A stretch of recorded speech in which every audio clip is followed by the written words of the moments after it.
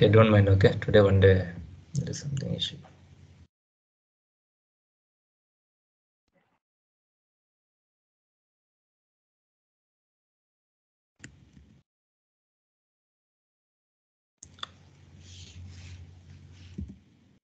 So today's class mainly, we'll be discussing on the connections part generally, which I mean to say, like, uh, different kind of boxes what we have for ECC and EWM. So that we are going to see today in the system and how it will be set up. Okay, system connections. So in real time, you will not be doing this activity. Okay, in the real time, the projects and all, you will not be doing this activity. This activity will be done by the basis team normally, system connections.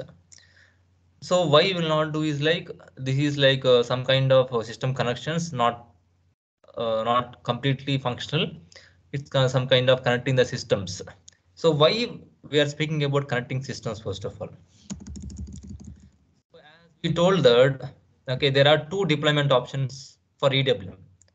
What are the deployment options we discussed? First of all, one thing is like decentralized system. Other is what? Embedded. So decentralized systems are embedded systems. What exactly decentralized means? The previous classes and all we discussed about decentralized or embedded. So we discussed some theoretically. So what is decentralized? We have two servers. One is ECC RS4, another one is an EWM system. Two standalone systems are there. Okay, just ECC will take. And what you mean to say? We have two standalone systems are there, which is ECC. Correct. This one, and this is like EWM. Okay. Yes. Two different boxes you mean to say, right?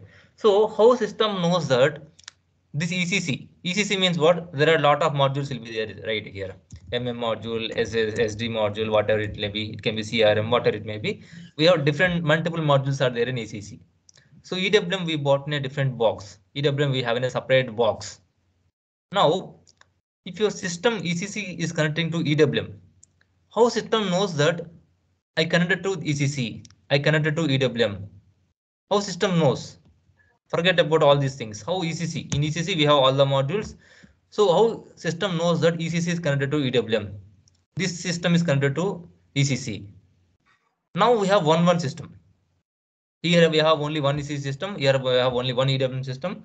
So you can easily tell that okay, this system is connected to this system. Okay, now let's see. I have ECC 1.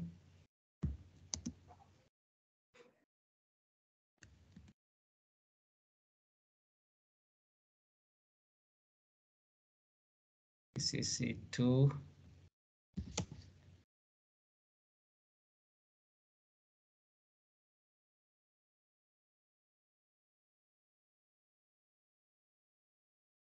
And we have 3 systems. Okay. And now we have EWM system, 1 system we have. Now, why we have 3 systems here? Just an example you can tell. Why we have 3 systems here? Why do we have 3 systems here? ECC. For memory constraint, they may be split up, maybe. Okay, how do you split normally? Memory constraint is fine. How do you split it? So support you are supporting for one company called Volvo. Example you take as your Volvo. You are supporting for Volvo company. So Volvo company, if you take, Volvo is having business in how many countries?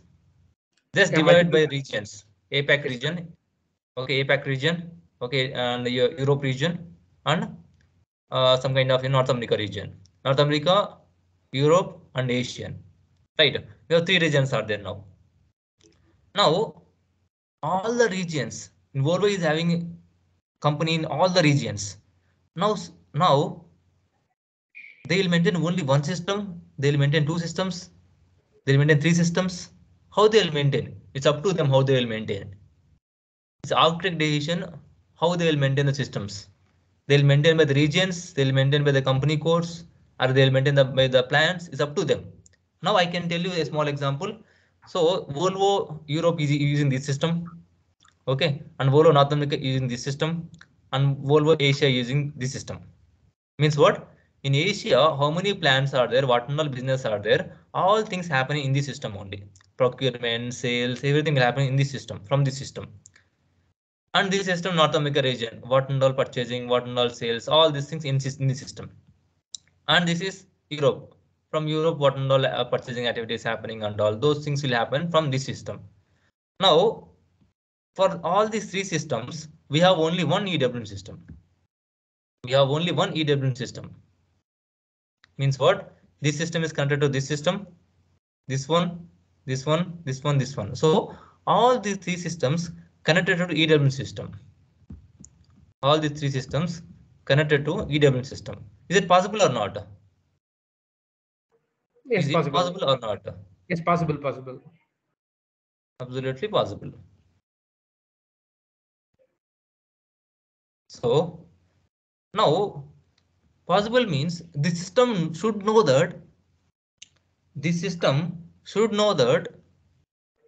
they are receiving order from this system. Suppose if you take one PO, purchase order. So EWM is received on purchase order. Means what? Inbound. Some kind of inbound you are receiving with respect to PO. Now that PO you are receiving from which system? System should know, right? That PO you are receiving from this system or this system or this system. They should know, right? For that, first of all, you should do connections, right? First of all, you need to do the connections between ECC and EWM, right? Yes. So this is one of the option where multiple ECC systems can connect to EWM systems. Multiple ECC system can connect to one EWM system. The other way also is available. What is the other way? Other way is like other way is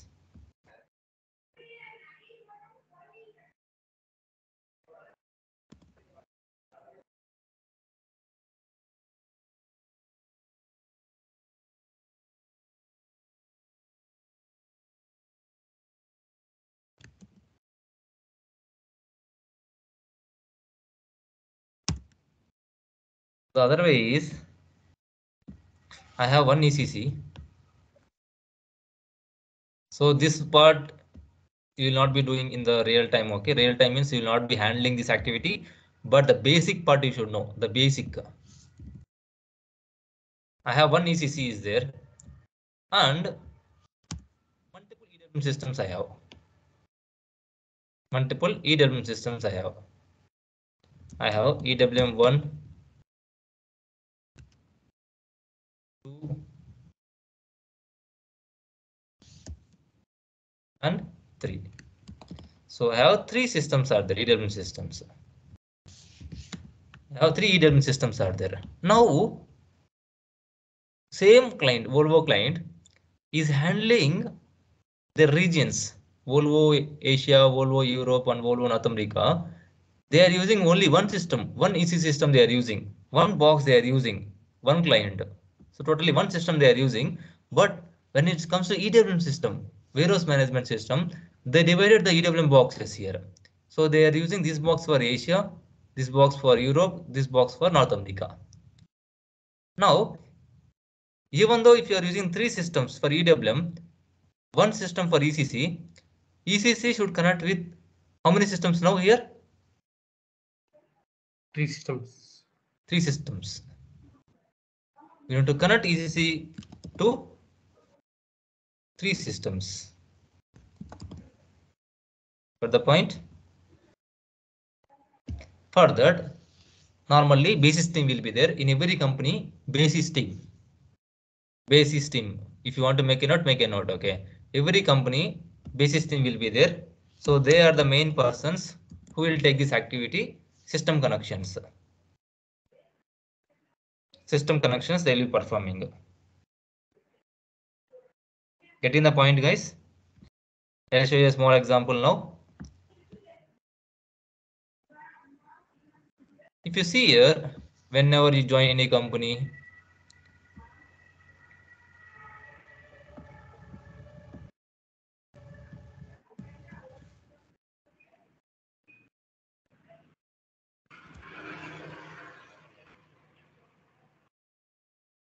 so whenever you join any company, logons will be there. So if you are logging in, so logons will be coming automatically. There is no password and all required.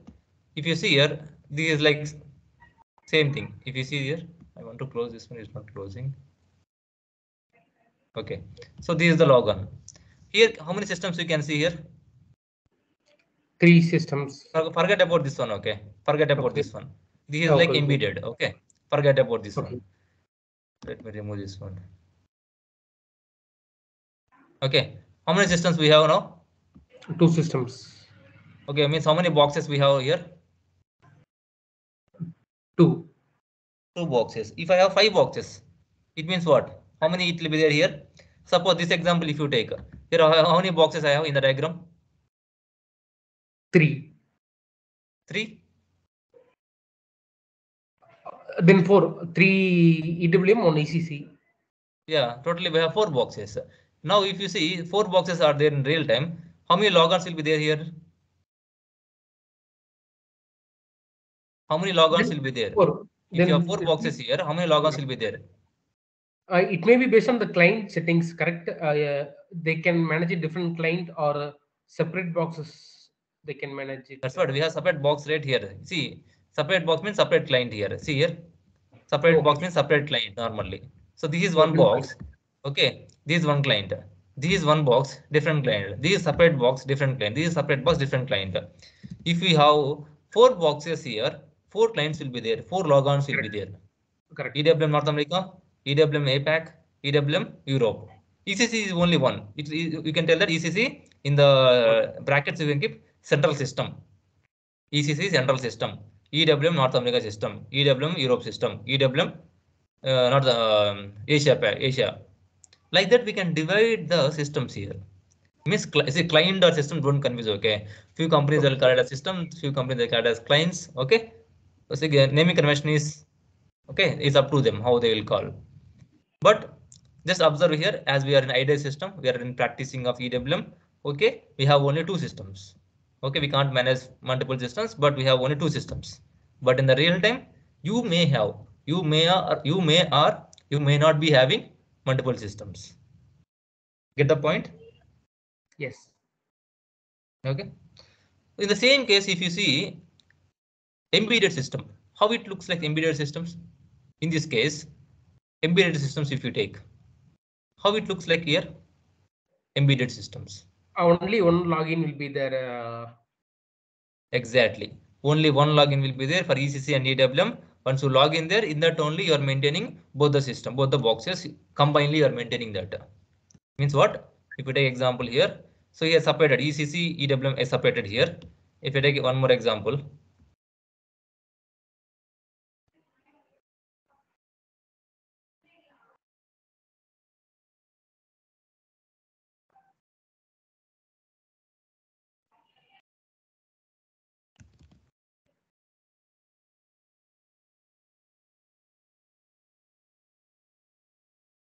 so ECC is there. Okay. Now EWM is not a separate box in embedded one. It's not a separate box. Same box. It's a part of one box, ECC and EWM. Okay, we are segregating. Internally we are segregating ECC and EWM, but it comes under same box. Got the point? And remaining Yeah. everything will be same. Remaining Yeah. everything will be same almost. Okay, inside we are differentiating between ECC and EWM, but in the decentralized systems we are separating boxes here, separating activities.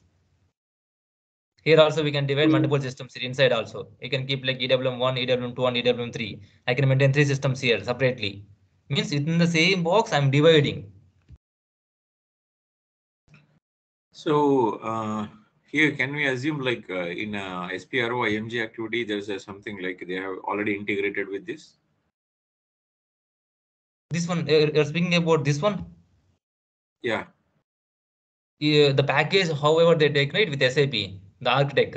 So they will decide all those things activities. Yes, it's a part of SPRO config only, but it depends on the version systems what they are taking.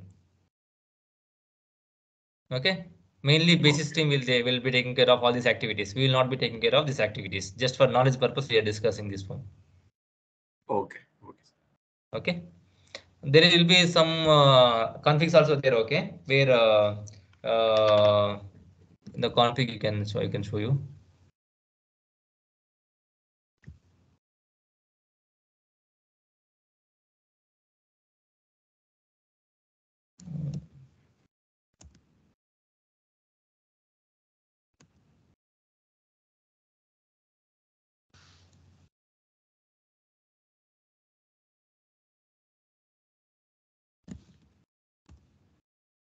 Sorry.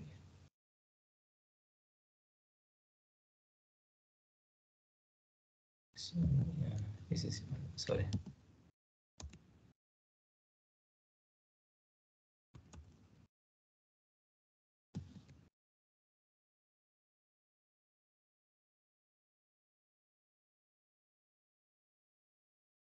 So it's not part of EWM config or any config. It's a part of basis config. Okay, it's a different module basis. They will be taking care of this config. Okay. Okay.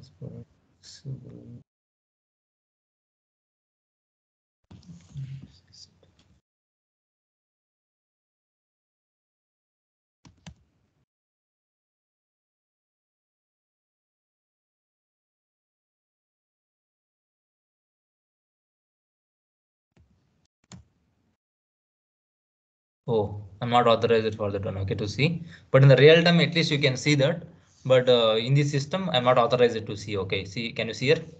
Any transaction, if you're not authorized to see in SAP, it will show like this. You're not authorized to see transaction SF55. Why it is not authorized, guys? Because this authorization they will give it to you only for the basis team. This T code authorization they will give it for only for the basis team. Okay, not for EWM team. Let me show you in Google if you want.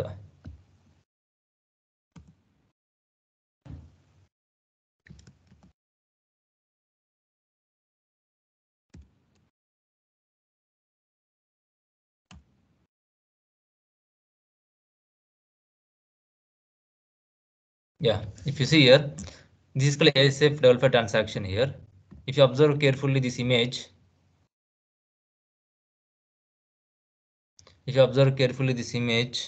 let me copy this image.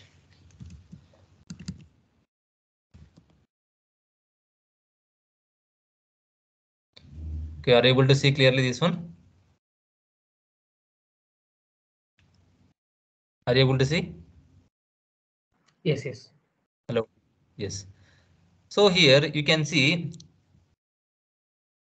different business functions you can see here.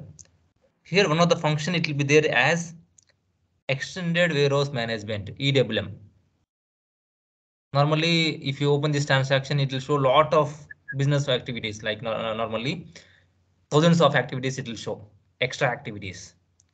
And here it will show this color if you see the yellow color one.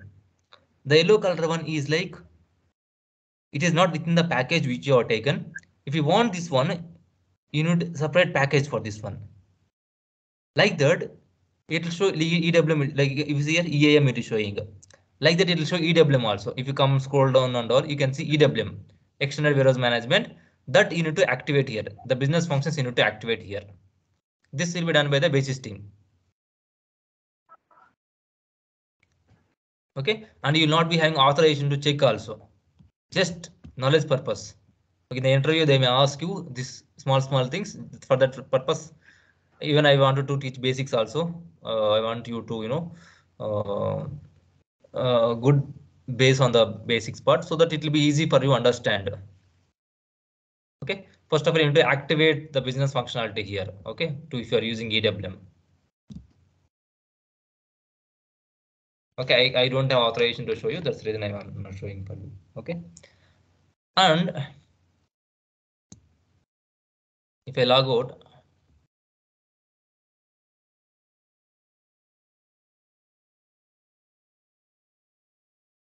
Here we are discussing about multiple systems. ECC, EWM, EWM2 and EWM. We are discussing about multiple systems. How system code will be defined here? How do you define the system? How do you define the system? This is ECC, this is EWM, this is EWM2, this is EWM3. How do you define the systems? If I open SAP here, I'm logging to ECC.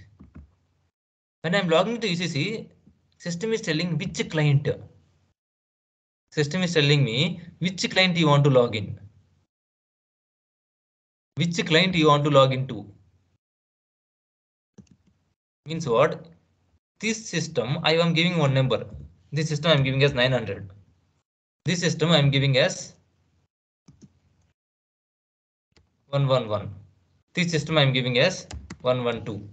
This system I am giving as 113. In the real time, okay, you will not be having username and password. You will not be, giving username and passwords. Most of the companies, okay, auto logins will be there. Okay, and you can see the client numbers. Okay, this no need to enter and all. Okay, just once you click on this logon pad, it will be automatically, it will get logged in. Okay, now this client number, if you see 900, this is for what? This is for ECC. This is for ECC. And if you open EWM system, if I open EWM system, what the client number it is having? What the client number it is there? 110. So it means that we are defining the systems by a 3-digit code. We are defining the systems by 3-digit code. Client number. We are defining the client number by 3-digit code. Getting the point, guys? Understood. Okay. Now, you know how do you define the systems? This system we are defining by client number. This system client number, client number, client number. We are defining the client numbers. Not we. As a base system, we are doing the client numbers. Now, how they are establishing the connections here? How they are establishing the connections means what? Why we need connections first of all? Can anyone tell me why we need connections? ECC to EWM, this EWM, this EWM. Why we need connections first of all? Data should be synchronous. Only data sync. Yeah, both data should be synced. Then only a warehouse can do the GR or activities or GA activities based on inbound delivery or outbound delivery. They will do it. Exactly. Now I wanted to explain you a bit deep in this part. As you said, you were right, but I want to explain you a bit deep here. I want to explain you two different things here. ECC, what are the activities will be done? If you can answer me if you know, okay. You can take inbound purchase order. You can take, okay, and you can tell me ECC what will happen, EWM what will happen. Inbound delivery. Most of the people knows what is the purchase order, right? Yeah. Anyone don't know what is purchase order? You can ask me now, okay, because if you don't know purchase order, I can tell you, but later you cannot tell me like, I don't know what is purchase order and all.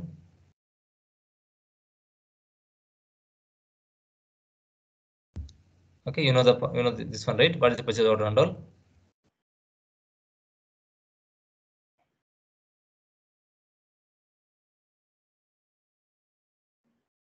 Now ECC, what activities will happen?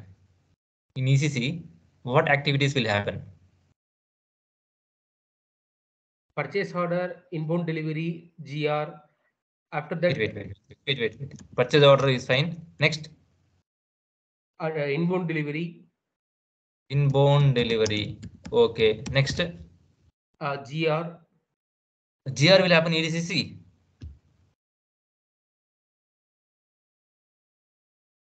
Then what is EWM then?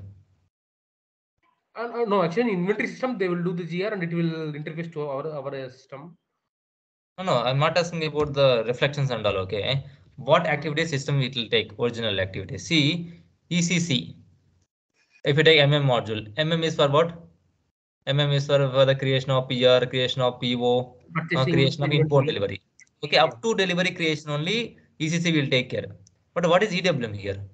EWM will receive the goods. EWM is a physical location. EWM is a physical location. Okay, now if you take example, ECC.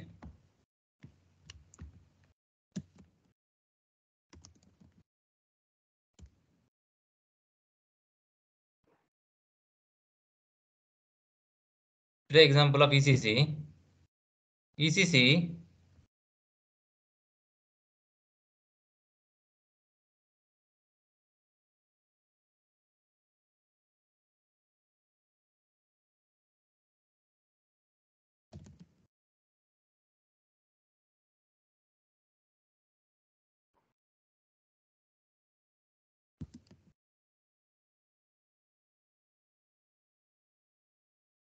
yeah.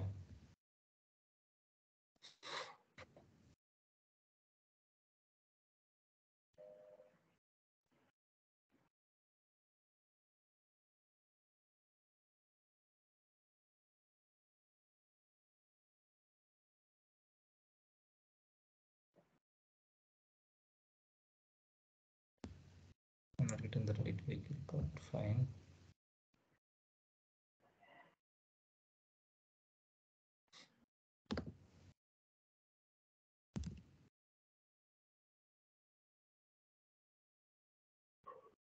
So tell me ECC part. ECC part, what is happening? You are going to create the PO. Purchase order. You are purchasing goods from the vendor. If you are purchasing goods from the vendor, you'll create a PO in ECC. You'll get inbound delivery.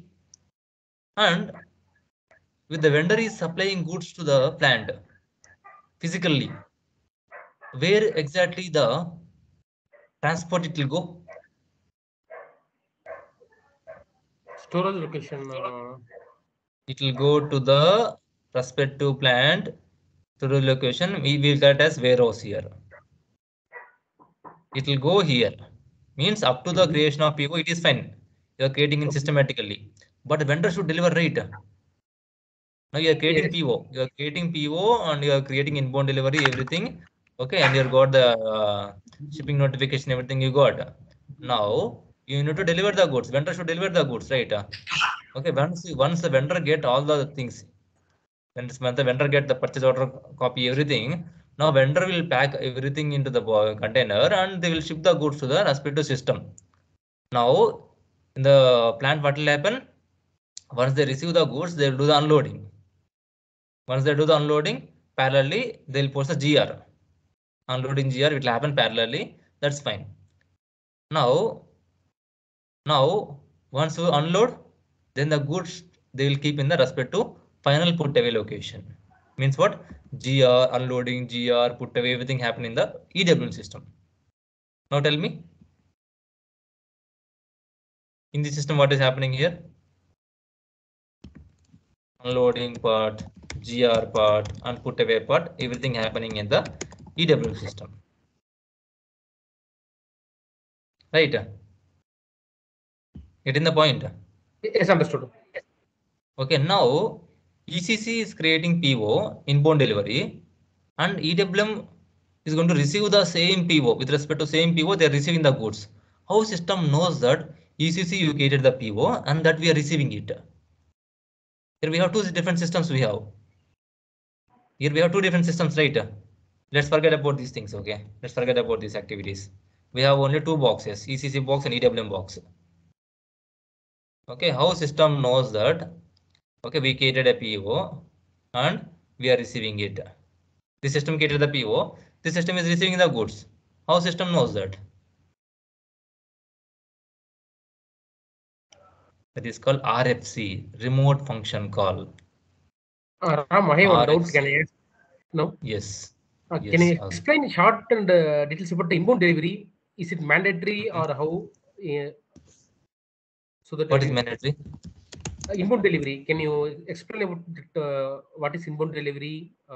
See, in the terms of if you're not using EWM, if you are not using EWM part, then inbound delivery mandatory or not, it's up to the company, their limits.